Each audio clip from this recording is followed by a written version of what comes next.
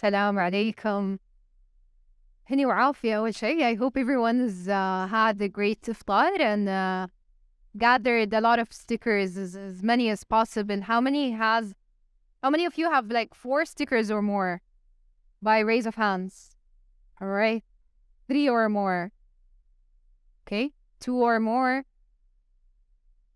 1 or more. Anyone here didn't get any stickers so far? All right. So I'm not the only one who doesn't have any stickers, but I'm very delighted to be here with you, and special thanks to Y4S and Muslim for this lovely invitation. My name is Haya Asher, and I'm the Senior Projects Lead at the Arab Youth Center, and I'm joined here by our amazing colleagues from the Youth Climate Champion team, Xan, Fernando. I'll leave it to yourself to introduce yourself to the... Well, first of all, thank you so much for having us. The food was incredible. And I'm sorry that we're interrupting this amazing food instead of keep going. Yeah, thank you so much. My name is Fernando Armendaris. I am a program manager with the Youth Climate Champion team. I'm originally from Ecuador. Anybody know the capital city? Who can say it first? Quito, over there. Where's the price? No price. Sorry. But yeah, so I joined the Youth Climate Champion team a couple of months ago. Before this role, I was working at the World Bank in Washington, D.C., working on issues related to resilience in the urban development sector and in the water and sanitation sector. And yeah, I also was kind of working a little bit on youth empowerment. And really this job was the perfect opportunity to combine both youth empowerment and climate change resilience. So very happy to be here. Thank you. Xan, would you give us a quick introduction on your previous work? Yeah, hi everyone. And again, thank you so much for having me here. Just moved to the UAE about 5 or 6 weeks ago, and I've been learning all about your amazing culture and it's like, yeah, absolutely incredible. That food was delicious. But I'm Xan from London in the UK, and I've worked for several years trying to empower young people in education and politics, and then particularly started focusing on climate change since it's really the issue that young people more than anyone are going to have to handle for many, many years to come in the future. And so I joined the youth constituency to United Nations Climate Change Convention. The last few years was working supporting youth NGOs and activist groups to be involved in climate negotiations, and just made the move to come over here because I'm really excited about the UAE's vision for the COP this year and the youth champion role, and a lot of exciting things are going to be happening. Thank you, Xan. We're excited to have you here too. I mean, if you are at this iftar today, then you have worked or you're currently working in the fields of sustainability, renewable energy, climate change. How many of you, I'm just curious to know, how many of you attended COP27? 1, 2, 3, 4, 5? With a raise of hand, how many of you are planning to be part of COP28? Everyone raise your hands. Everyone raise your hands. All right, so COP28 is coming to the UAE this year, and it's no surprise that this is also our year of sustainability, where there are a lot of initiatives and projects that have been carried out and highlighted in the field of sustainability and climate change. We're gonna take a dive today with the Youth Climate Champion team. And just to give an overview, every year the host country of the COP announces a COP presidency. The COP presidency usually has a president designate and a high-level champion. This year, the UAE has announced the first youth climate champion, Her Excellency Shama Al-Mazrouri. As her capacity as YCC, she has a brilliant team, and they're planning so many youth involvements for COP28.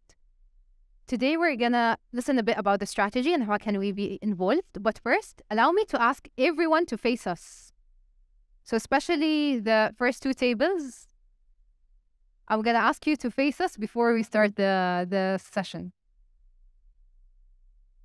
بعد. يلا. So Fernando, let's start with you. You're part of the YCC team, and you have launched the road to COP28 recently in March 15. Would you kindly let us know a bit more about what you're calling the P.A.V.E strategy? Yeah, so first of all, who attended the Road to COP event in Dubai? Show of hands. Great. Amazing. Yeah, so essentially we know that young people are doing incredible work around climate change, but they're not necessarily always part of climate negotiations and climate change policymaking. And we also know that young people are going to be the most affected by climate change because of unpredictable future with extreme weather events. And it's because of this that the COP28 presidency in the UAE understood that it was important to have someone rallying behind young people who really made sure they were included in the UNFCCC negotiation process in COP28. And this was really the impetus for establishing the youth climate champion role and designating Her Excellency Shamal Masri, as you mentioned, as the youth climate champion.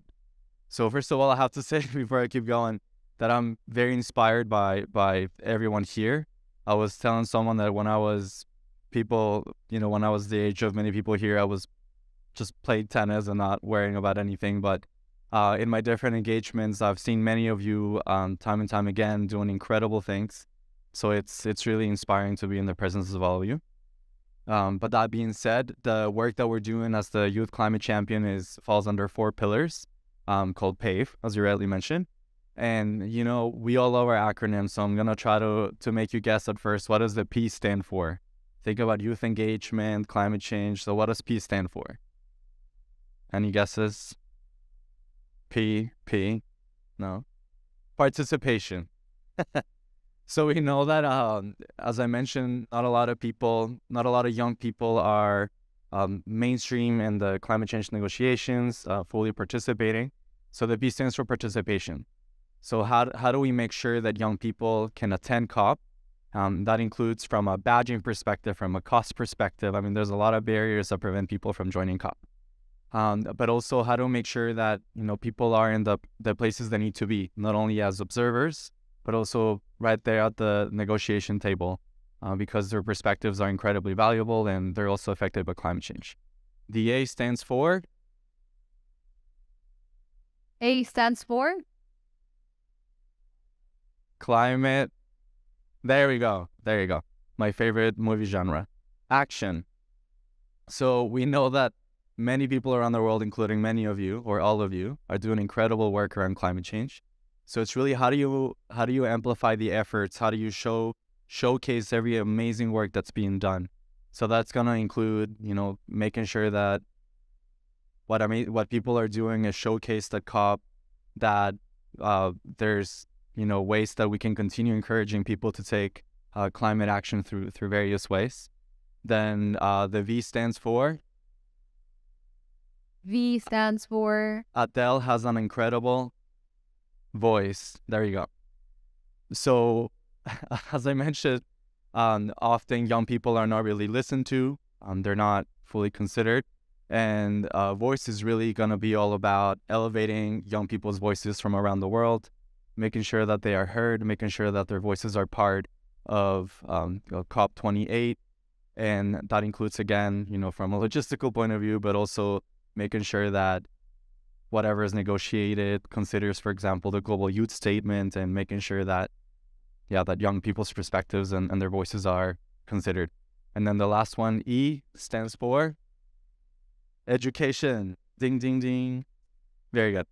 So we also know that it's really important to continue raising awareness about climate change. So that means, how do we equip young people with the knowledge and resources that they need to carry on climate change, all the climate action that's very much needed. So anyways, P.A.V.E, participation, action, voice, and education. And we can then talk about some of the activities under those. But yes, so amazing. So you have this amazing strategy.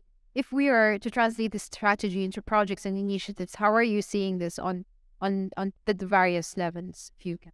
Yeah, thank you so much. So I'm proud to say that we have a lot of activities at the local, regional, and global level that fall under all these 4 pillars. So to give you a couple of examples, in the March 15 event, we launched the International Youth Climate Delegate Program.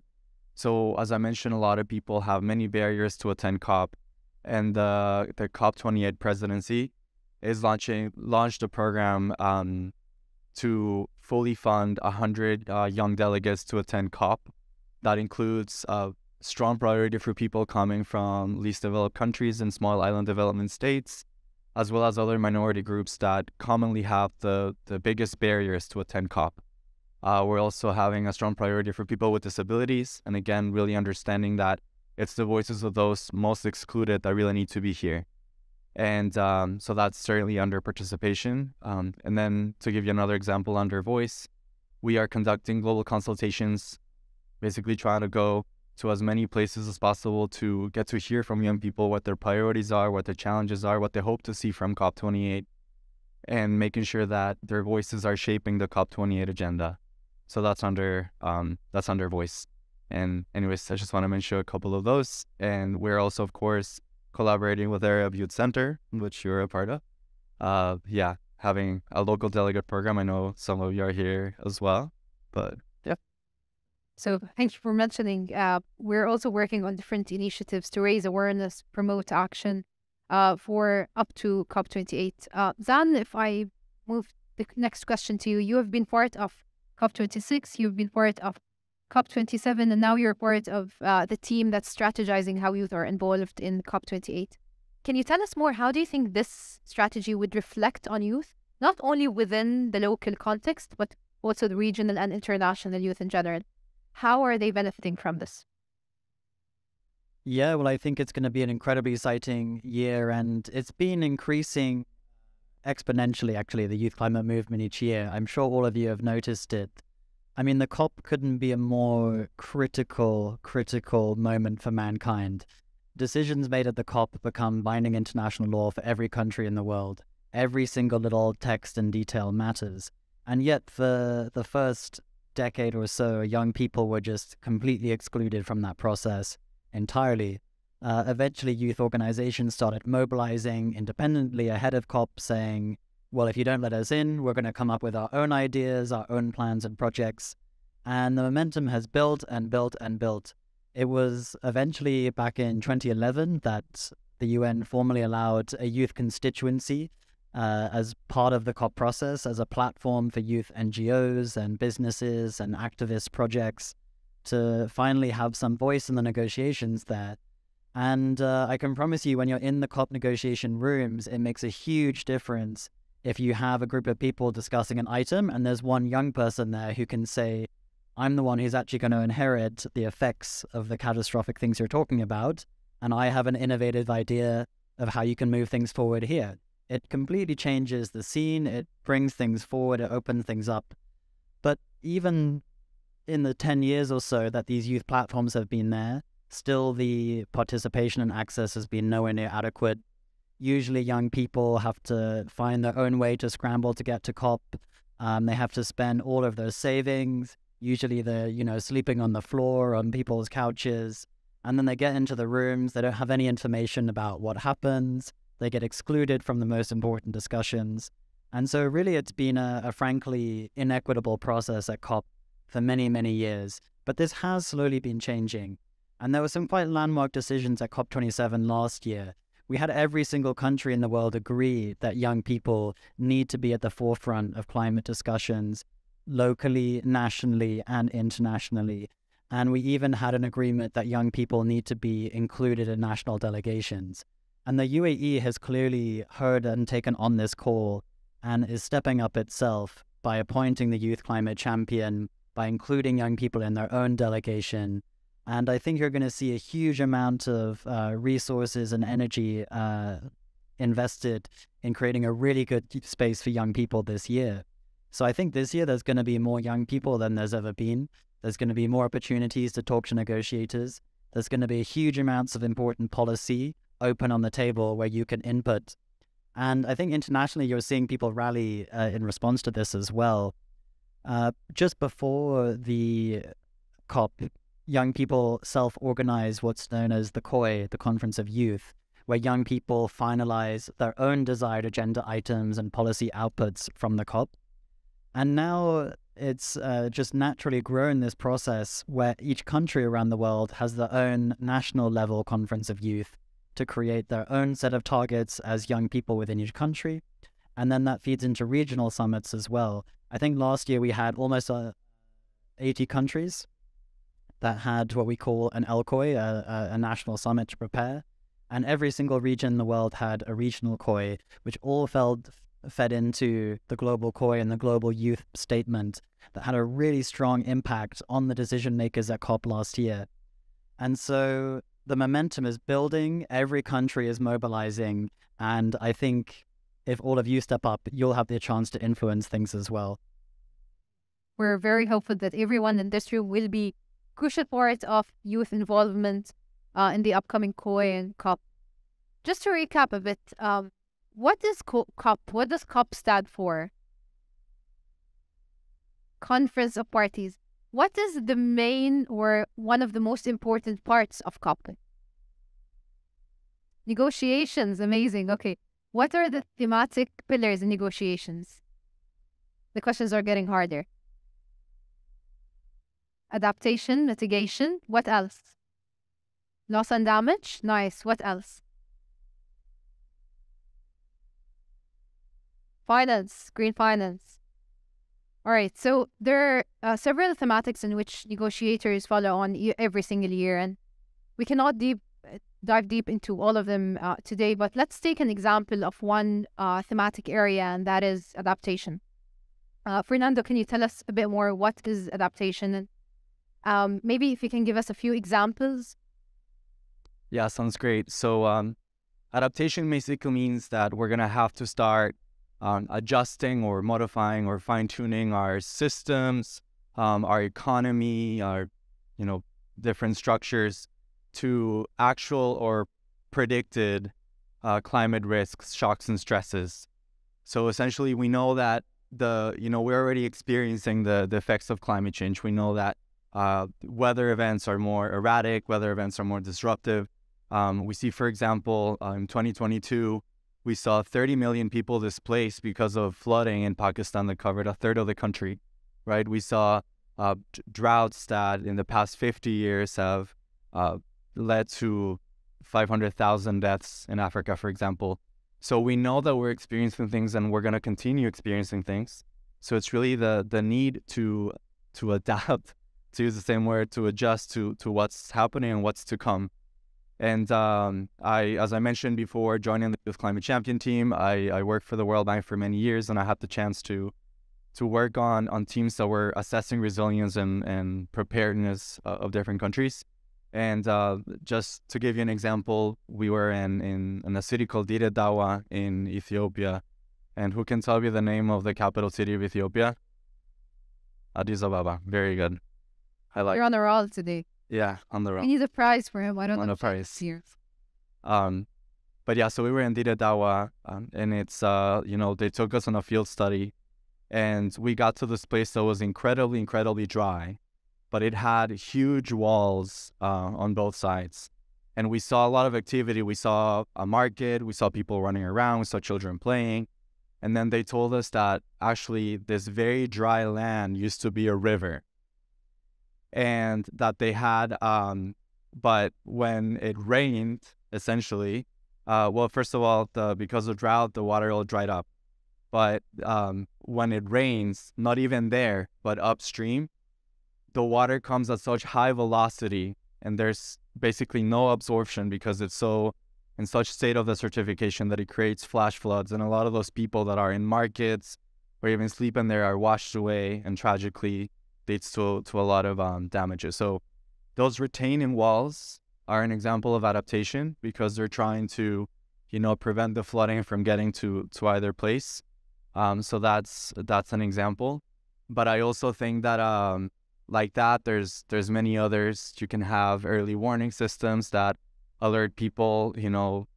There's I think information is a really good it's a really good example of adaptation. We know that there was a very strong cyclone that devastated a lot of parts in Africa, for example. So if you have more robust early warning systems, you can prevent casualties, you can prevent people from getting hurt. And I know we're going to keep talking about adaptation in a second, but I do have to say that, another very quick example, I worked in Indonesia, and, if you go to the northern part of the capital city of Indonesia, nobody? Capital city of Indonesia? There you go, Jakarta. It's okay. It's okay. We were looking at you. Very good. So, essentially in Jakarta, which is a city with many, many millions of people, if you go to the northern coast of Jakarta, it's sinking at a very, very fast rate. So if you can look at pictures where you have, they've also implemented adaptation measures. So you have a seawall, but the city is sinking at such fast pace that if you look at pictures, the sea is here and the city is down here. So essentially, without those seawalls, the city would completely get destroyed, right? But the sea level is going to continue to, sea's going to continue to rise, right? So and right now, basically, many of you may know that the capital city of Jakarta is moving to another place. So it's not going to be Jakarta anymore. This is because the city can no longer accommodate more people moving in. And then you're also exacerbating all that stress with sea level rise and increased flooding, etc. So while, perhaps if you keep putting the wall higher and higher and higher, that's an adaptation measure. But really, you also need to look at mitigation. And you really need, when you're looking at climate change, you really need to consider a lot of different matters, because adaptation alone is not going to cut it. If it continues to rain, if the weather continues to be erratic, then it's just, it's a not sustainable solution. Adaptation and mitigations are going a lot hand in hand together, but to see an entire country change its capital, that's huge. And I know that the talk might get a bit technical here, but if we are to understand the overall arching umbrella of how are these themes integrated in the COP processes, and how are youth involved in them? Yeah, it's a great question. These are sort of very sort of physical, tangible issues, and then loads of people in suits get together at COP and talk for a long time what actually happens. Be prepared if you're going to be there at COP. It doesn't look like how you see in a nice movie at the UN where everyone's sort of friendly, like, oh, great idea, let's do that. It's more like if you're sort of down at the souk and haggling for a price and it's getting very heated and aggressive. You haven't had much food or water, no one's getting any sleep. It's really intense. And when you get to adaptation, it becomes very, very personal, actually. On the mitigation side, I think everyone sort of agrees, like, yes, we need to transition our energy. But, if the lights here are being powered by sort of oil versus electric power, you're not going to, or wind power, sorry, you're not going to notice it straight away. If you have a tsunami coming towards your house and there's either a wall there to protect you or not, it's very, very personal. And it's a sad case that the countries who have contributed the least to global emissions are the ones who are being most devastated by the kind of things that Fernando is talking about. Countries in the Pacific, the least developed countries, they produce a tiny fraction of emissions, but they're facing all the consequences. And so when it comes to COP, they're really trying to set the major global targets on how we're going to deal with these issues. And the finance is obviously a critical element of that, because obviously it's not fair for each country to only pay for, to build all the infrastructure itself if they're not causing any emissions, but they're facing all the consequences. So it becomes very difficult. And actually adaptation has been a bit of a sort of black hole in the negotiation space for a while, because it's not properly covered in the Paris Agreement. Does anyone, who here knows the Paris Agreement? Who's heard of the Paris Climate Agreement? Some of you. Who can tell me what does it say in one sentence? What is the agreement? 1.5? Okay, yeah. Basically limit global warming to 1.5 degrees. And so that's all on the mitigation side, right? That's all just about cutting emissions to try and meet that goal. So the Paris Agreement was a huge landmark breakthrough on the mitigation side. But on adaptation, they got nowhere near as far. They basically agreed, similar to the 1.5 goal in mitigation, we need a global goal on adaptation as well. But they didn't agree what that goal is. They didn't even, it wasn't sort of framed in any way at all, basically. They just said, we agree to have a goal of some kind. And so for 5 years now, they've still been debating what that goal is going to look like. And that's still going on and on.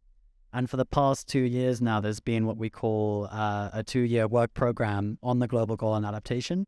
And we're really hoping that this is finally going to be the year when we set a clear goal for how to address adaptation. And that will include who's going to be paying for the costs, There's already meant to be a target for 100 billion a year being invested in adaptation, technology, and infrastructure. So far, it's only reached about 40 billion or so. So it's way behind on finance. It's got to think about education. Yeah, even, a country like here in the UAE, you're quite well adapted already, but still it's going to keep getting hotter. It could affect food and water supply. People need the knowledge and education of how to handle this, how to be prepared. And so there's a huge amount that's going to be up for debate. And young people, if you get involved in the COI, in the local COIs, Haya's team is going to be really active, I think, in organizing some of the regional COI efforts. And you can feed in your opinions there. Those will go into the global use statements, which are heard by the negotiators. You can try and get access to the COP through one of your organizations or initiatives and join the negotiations. You can try and get in touch with us in one of the global consultations that we're doing, and we'll see what we can do on our side. And we're hoping the Global Goal and Adaptation will have a really strong component on how it's going to help young people, how young people can be included in adaptation conversations, how we're going to bring education to young people so that everyone can understand this without being lucky enough to, come to an amazing iftar like this and hearing a speech. This should be things that everyone is able to know about very easily. So yeah, that's going to be some of the things on the adaptation agenda this year, and encourage you to get involved. So much effort, so much pressure is on the agenda this year, and COP28 is promising to deliver a lot on different sides. And I know we're running out of time, but I promise that we're going to take a few questions from the audience. So I would be eager to hear if you have any questions and inquiries, especially from the tables at the back. We didn't hear you today. I know we don't have much time. And while I grab my notebook, with a show of hand, if you have any questions, please do raise your hand. Okay, the lady at the back. Yes. And also one thing. Also, if you also have just examples of what you think could be a good adaptation measure, I think that would be good to test your knowledge of what we've been sharing. If you can please introduce yourself and then. Hi, I am Sajou Farid Abdullah, and from this year, SA for Sustainability Ambassadors for 2023. I have a question about COP28. Previously I made a search about COP28, and there was a good information about that. But I have a doubt. What are the most important, how should I say, problems you're going to discuss and focus on in COP28 so that we can search more about this thing? Thank you so much for that question. So from our side, I think we're biased. Youth, how do we make sure youth is involved and youth are empowered? But actually this COP is going to be very critical because of the global stocktake. But before that, does anyone know anything about loss and damage? Have you heard of loss and damage? Yeah? Okay. Somebody said it before. That's right. So the announcement about loss and damage is, essentially having funding for countries that are affected the most by climate change. So that was announced in COP27 in Egypt. But then really figuring out how that's going to be implemented, that's going to be one of the agenda items for COP28. But then there's also this global stocktake. So as Xan mentioned, in the COP in Paris, where the Paris agreements came into effect, this year, the global stocktake is going to essentially take a look back and see where we stand, the progress that we've made towards the goal established in Paris, and really figure out priorities moving forward. So I really encourage you who asked the question and everyone here to start doing a little bit of research about loss and damage, about the global stocktake. And when you see this very important, themes that are being discussed, really think about how you can be involved as a young person. And, we mentioned there's going to be global consultations, there's going to be regional COIs and local COIs. And so really don't be afraid and saying, I don't know about this very much. You are impacted by climate change, people that are impacted by climate change. So please make sure that you participate in everything. So that's. I'll just add quickly. Well, I'll give you a sneak preview of the result of the global stocktake. It's not looking good. We're not on track by any means or any measure to meet the Paris Agreement targets. And on mitigation last year, there really wasn't any progress made. It became very tense and aggressive the last few days of COP27. And so mitigation, there's going to be a huge amount of work to be done. We've just talked a lot about the global goal on adaptation. Finance is going to be absolutely critical. It's becoming more and more clear to, Fernando was just saying Indonesia needs to move its entire capital city. Just imagine the costs. Pakistan last year cost 30 billion just from one flooding event. So finance is really critical. I just want to also mention there's a negotiation track called ACE. Don't ask me why the UN has all these complicated acronyms. No one understands it. But ACE stands for Action for Climate Empowerment. And that included in there is climate education, training, awareness, and public engagement. And it falls under there how young people can get involved. And so keep a lookout for ACE as well. There was a big agreement on this last year called the ACE Action Plan. But we're all going to be checking very carefully this year how countries are implementing this. And I think for us as young people, education it's really important. We've just been through education ourselves. We really need to be, I think, at the forefront of those conversations. How does education need to change and adapt? So if you're interested in that topic, it'll be a good year for that also.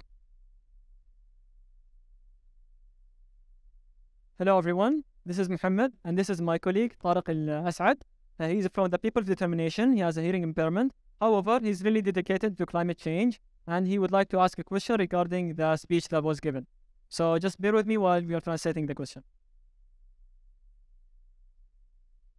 We as a youth, what can we do in the upcoming few months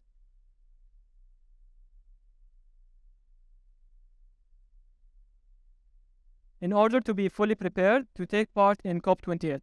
Thank you. Amazing. Thank you so much, Mohammed, for being here and for asking this question. And I wish I've learned a bit of Thai language to be able to understand firsthand. But I think this is a very essential question. And I'll leave it to you, Xan and Fernando, to answer. How can youth be more involved? Go for this one. Yeah. Thank you so much for that incredible question. And I think that just in terms of inclusion, we know that it's important to include everyone's opinion. So that's why, as part of the delegate program, we're also making sure that people of determination are part of it, because their voices also and their messages deserve to be heard. Now, in terms of how you can get prepared, I would say look out for a lot of different initiatives that Her Excellency Shama Al-Masroui will be announcing on her social media. So, as I mentioned, the Youth Climate Delegate Program was launched. Unfortunately, the applications closed last Friday, but that was just one of it was one of the many initiatives that are being organized. Like we mentioned, there's a lot going on at the local, regional, and global level. So you can certainly get involved by participating in the regional COI and the different local COIs. There's going to be also the general COI. You can certainly also go to the green zone during COP itself, which is an opportunity, everyone can access it. And I do have to say, it's important for people to learn about COP and the different thematics. And we know that a lot of these resources are not always very accessible. And that is something that we're very, very aware of at the Youth Climate Champion team, the need for people to understand COP, because like my colleague Xan mentioned, people get to COP and they don't know what's going on. So yeah, your question is just another reminder that we need to do better in terms of making sure that people really understand COP, because that's really going to prepare young people to be a part of that as well. Thank you, Fernando. I'm sorry. Just an important task I would actually put back to you is, if you were thinking about how can I make an impact at COP and be prepared, think about what do you want from COP? What do you want to focus on? What do you really care about? Climate change is a huge topic and COP is a huge chaotic space. There's going to be probably 80,000 people there. Everyone has a different agenda trying to do a different thing. So it's good to have a really deep think over the next couple of months while you have some time. Get a feel what's going to be negotiated at the COP, what else is going to be happening, what is relevant to me, where can I make a difference, and try and choose a really sort of specific target for yourself to work on. If you want to get on the policy side, you'll have a lot more effect if you choose one policy track and really educate yourself on that. So when you go to the experts at COP, you can speak with some knowledge and sort of really wow them and say, you know, this specific change to the policy you're working on right now could have a huge impact. Then it's likely to have a really big effect. And yeah, as Fernando said, we'll be doing our best to try and make information and capacity building a lot more available. It hasn't been easy to get in years in the past, but hopefully we'll do better on that. You'll be able to contact us if there's anything more we can do. And yeah, the local COIs, the regional COIs are an amazing way to start shaping your ideas, to influence your own government, who at the end of the day is the one probably most likely to listen to your voice. And so yeah, don't wait for someone to tell you how to do everything. You also need to start working and make your best to make this a year where you achieve something impactful. Can you just give a round of applause to our speaker? Can I just take 10 seconds? I promise I won't take more. 5 seconds. 5 seconds. Yeah. So everyone thinks that you need to be an economist or an engineer to be, to be involved in climate action. And I would say we need artists, sports people, just everyone needs to join in. So if your passion is art, to convey your need for climate change through art, through spoken word, through whatever, please just get involved. We need you. That's it. Please give Thank you so much. to our speaker. Thank you, Shaifa. Thank you, Xan, Fernando. Thank you for everyone for attending. Special thanks to Y4S and Muslim for hosting this. You can connect with us on LinkedIn if you have any more questions.